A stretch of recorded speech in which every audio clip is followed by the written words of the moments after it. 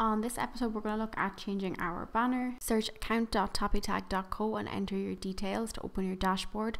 Episode 13 looks at this in more detail if you do need some extra help. When your dashboard is open, click on banner color as the arrow shows. Think of the banner that you would see on top of a LinkedIn profile. That's essentially your banner color. If you click on the first circle below where it says choose a banner color or background, it will take you to this page where you can choose from any of our own banners that we have uploaded for you, or by clicking upload you can simply choose your own from your camera roll. Don't forget the best format to upload your images in is PNG or JPEG format.